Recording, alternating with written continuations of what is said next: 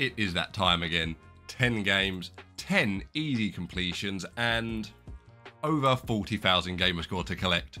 Yo, what's going on, hunters? It is me, Morvi, and I'm here once again to show you 10 easy games that are going to easily boost your Gamerscore. Now, in my last video, I brought you 10 games that were going to bring you 35,000 Gamerscore, and that isn't including the Windows version. So if you were doing both versions, you was looking at around 70,000 Gamerscore in a day, 2 days if you was taking it slow. But today I'm here to bring you another 10 games, and this time we are totaling 35,500 Gamerscore. Now, I don't know whose bright idea it was to add 500 Gamerscore as an achievement update, but now, this list of 10 games shouldn't take you any more than like 6 to 7 hours, but if you wanted to take it slow, it's going to take you 1 or 2 days to complete. If you wanted to blast it, I reckon you could easily get through these in around 5 to 6 hours.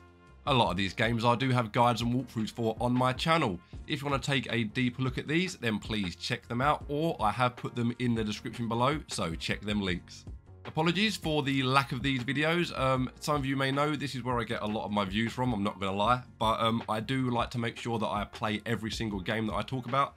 I could churn a lot of these out weekly if I could just pick a load of random games that I find online, but I want to make sure they are easy and they are quick to complete, so I don't waste your guys' time. Your guys' English. If you haven't seen any of my previous videos, then please again check the description below as I put them there, and you're going to get a lot of easy Gamerscore.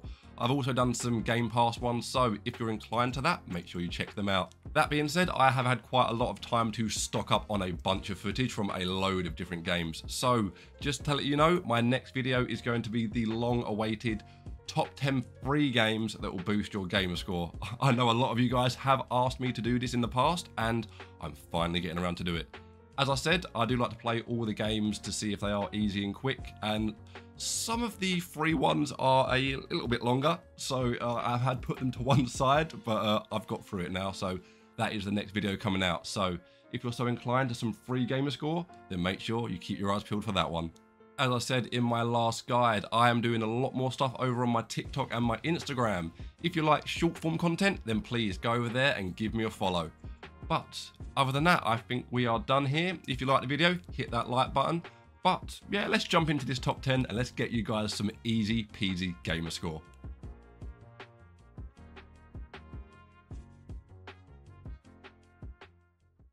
The first title I'm going to be talking about also holds one of the most Gamerscores on this list, but is also one of the biggest pains in the butt. The Storytale is a 2D platform where we take control of two different characters.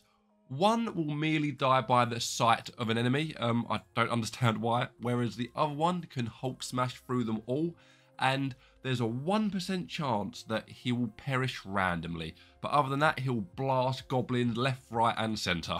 I'll be honest, I have no idea of the rules of this game and I've played it twice now. I've mainly completed it with brute force. Originally, this game had 4,000 Gamerscore up for grabs, and it would take around an hour to get the full 100%. During these levels, you will have to get past an army of goblins, although some of them do offer tasks. At the end of these tasks, we have achievements. They are mainly finding items in the level and then taking it back to them.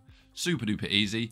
There was an update and an additional 1,000 Gamerscore was added to the game, but let me tell you, the developer must have woken up on the wrong side of the bed, because oh my god, these new levels and these achievements wanted to make me pull my hair out. Now, if you don't know if you remember if I had long hair last year, well, this game was the reason why I just...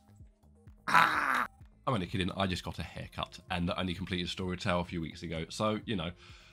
But yes, this game, the later levels are quite tricky. One of the biggest difficulty spikes in this game is that some levels past level 50, there are invisible enemies, and that is as annoying as it sounds. With a little bit of patience and a lot of luck, this isn't impossible to get through. For some reason, anytime I play a 2D platformer, I have the urge to play it as fast as possible, and I wonder why I keep dying. This one will take around 2 hours for the full 100% completion, and as I said, this one offers 5,000 Gamerscore, so this is a must. There is also a Windows version that offers 4,000 Gamerscore, although the dev might add an extra 1,000 G, but currently you can get 9,000 Gamerscore for the two.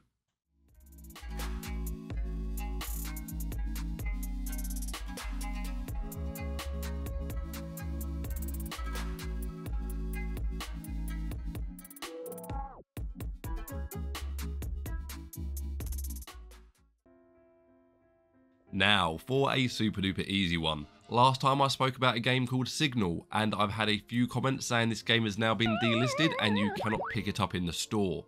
So once I played this next game, it felt like its spiritual successor. Prizma Puzzle is a puzzle game. You know, clues in the name in case you didn't know. We need to get the beam of light from the start of the map to the end. The premise is simple, but at the end it does get a little bit tricky. To 100% this game, we need to complete each type of stage at least once. There is a lot to choose from, and some are easier than others. Thankfully though, I have put together a follow-along guide that will help you get the 3000 Gamerscore super duper quickly. You will have it in around 10 to 15 minutes. If you want to play without the guide, it is going to take you significantly longer to complete, but then you can say, I didn't let Morvi help me. So, you know, win, lose, however you see it. If you're looking at the screen and thinking, what on earth am I looking at? Then you would not be alone. It is a very unique looking game, but the premise is very similar to a lot of games that we played on this channel. This one is super duper chill and it will be over before you know it. Follow along with my guide and 3k will be under your belt within 10 minutes.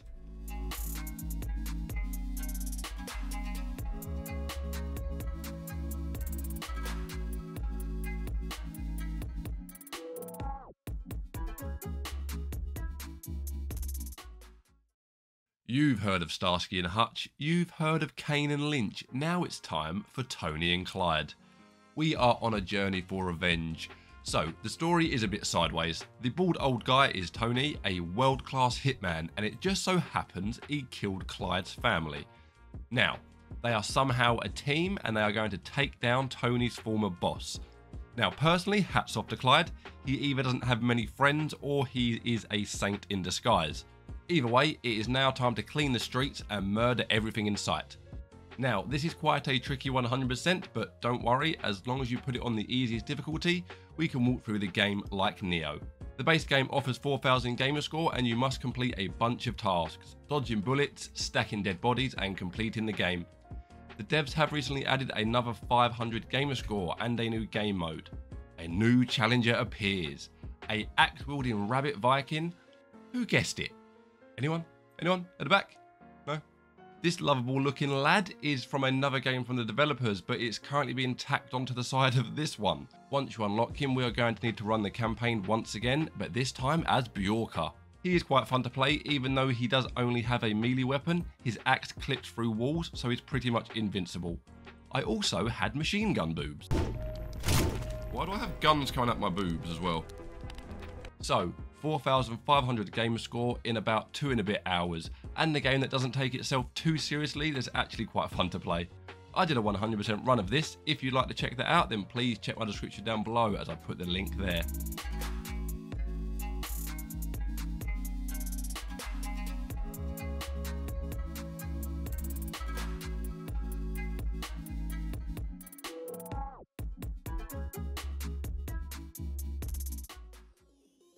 Okay, now another easy one is up for grabs. Rayland is a cute and easy puzzler with a lot of Gamerscore up for grabs. We need to bounce the laser beam around the map using mirrors to guide it to the endpoint. It's a really simple concept that for the most part is quite chilled. Completing levels makes you feel like a bit of a badass, but in later levels you might be scratching your head as the maps get quite big. I did have a lot of fun with this one as it does test your brain, but it isn't a complete mind blitz. It is somewhat similar to Prizma Puzzle Prime, but this one is a lot more straightforward and I think a lot more people can understand this one quicker. It also helps that it has an additional 1000 Gamerscore compared to Prizma Puzzle Prime. You can blast this one really quickly with a guide. Sadly, I was going to create one myself, but instead my computer decided to crop the footage. Yay! This one with a guide will take you around 10 minutes for the full 4000 Gamerscore, or around 30 minutes without one. So, if a nice big stack of Gamerscore interests you, then Rayland should be next on your list.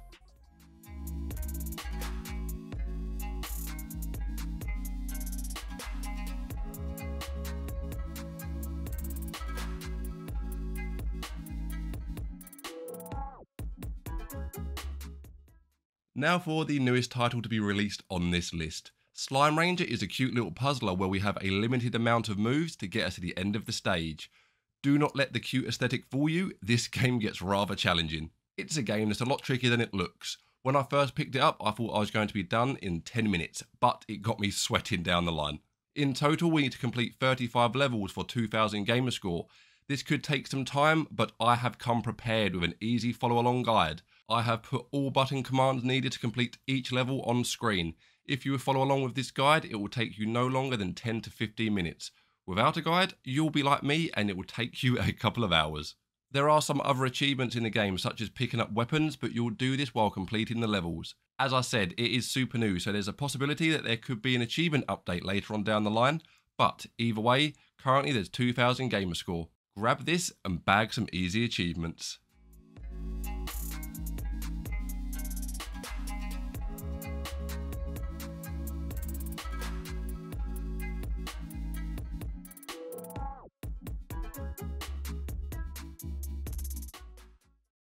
In Debtor, we are a debt collector.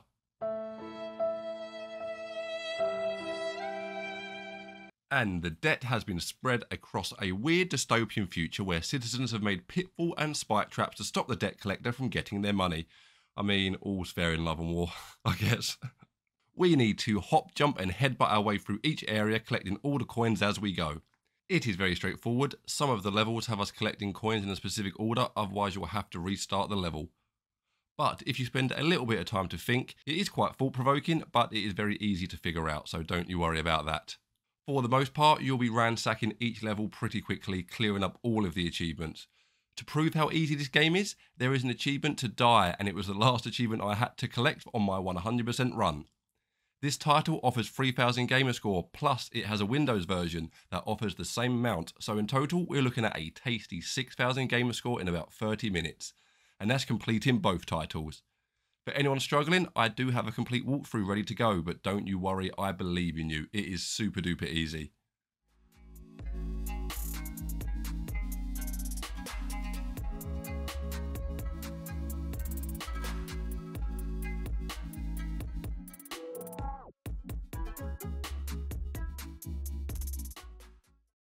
We are now going back in time a little bit to a game I completed a while ago. Flaskoman is a 2D puzzler where we need to progress through the game's story as a man with a flask as a head. Even though this sounds like it could be quite troublesome, it's actually a blessing in disguise as our head can now transport liquids needed to open various doors and switches throughout the game. So that's the gimmick of this puzzler. We are the transporter. There is a lot of space management needed also, as you will need to order liquids you come across, but not necessarily in the order you find them, so you need to hunt down places to store them for use later.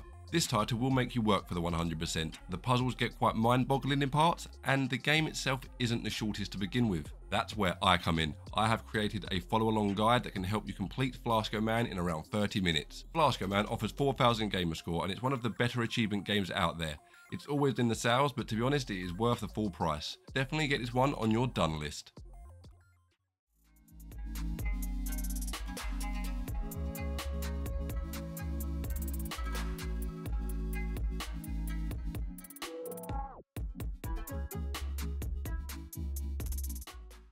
Number 3 now, we are nearly at the end. Let me know down in the comment section if you've seen a game that I've spoken about today that you thought, that is my next 100%.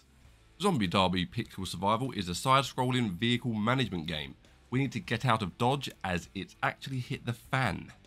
Zombies are all over the gaff and we aren't staying around to find out what's going to happen. The objective is simple. We need to traverse the map in a vehicle, mowing down zombies, making jumps and taking out obstacles before it totals your car. You need to manage the damage your vehicle takes and the amount of fuel you use. You'll fail a few times, but each time a zombie gets splatted or you make a cool jump, you make money. At the end of each run, you get to upgrade your vehicle to become an unstoppable force, but as soon as you complete a level, a new vehicle unlocks and you need to start the process all over again. I'll be honest, it is a very grindy game. You will be playing each level multiple times to grind out the cash. It isn't the most exhilarating game I've ever played, but it does make you want to keep playing. I'd recommend this one as it is super easy to play and it's one of them games that I'd recommend to play on a rainy Sunday, watching some of my Let's Plays in the background. There is 3000 up for grabs and there is also a Windows version, so your total is looking at 6k. See, got you interested now, didn't I?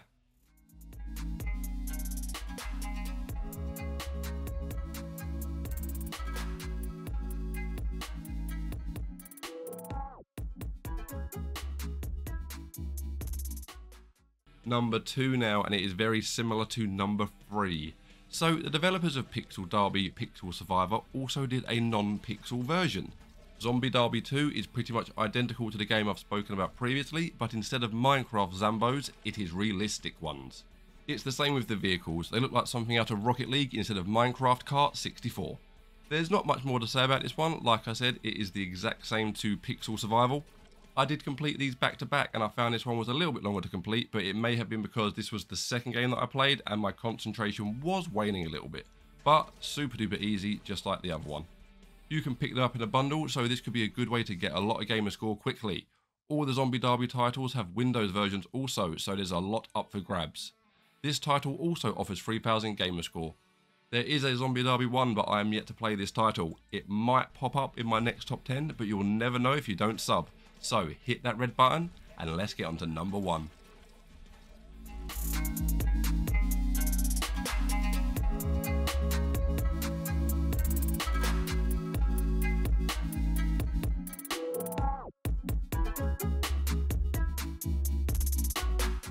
Okay, we are at number 1 now, and I have played this game a lot. It's had a lot of updates, and every time I've done the update, I have then removed it from the Xbox. And that removes my saved data. So I've completed this game 4 times. Castle Walker started out as a 1000G quick completion, but is now grown into a 4000 Gamerscore behemoth. This side-scrolling action game has us on quite an adventure to save our little buddy from the big bad. The first level will have you feeling like some sort of god, and then by the second act it gets stripped away, and from there the hunt is on for our powers and our little buddy. The achievements come one after another, it is great. There are various achievements for killing different mobs, completing levels, picking up items and getting that KD up along the way. By the time you've reached level 3, you should have all the achievements under your belt. This game handles really nicely and I actually enjoyed the playthrough. Like I said, I've played this game 4 times on 4 separate occasions, so I would consider myself a Castle Walker pro at this point. I have recorded my playthrough of the first 1000G. If you'd like to see more of this game, then check the description down below for the link. So, in total, there is now 4000 Gamerscore up for grabs, and there is also a Windows version for the exact same. So, double up and get that boost.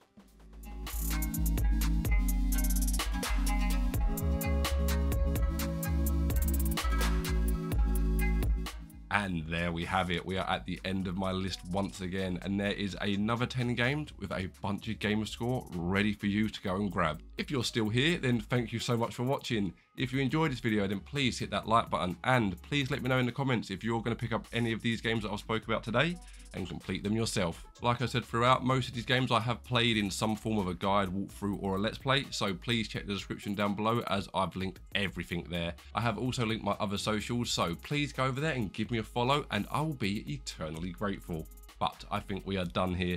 If you need any more top 10 achievement lists, then please check the description below or my channel. I have done a bunch of them. I've done some Game Pass ones, and as I said in the intro, my next one is going to be 10 free games. So if that's something up your street, then please hit that sub button. But until next time, I've been Morvi, and I'll see you later. Happy hunting.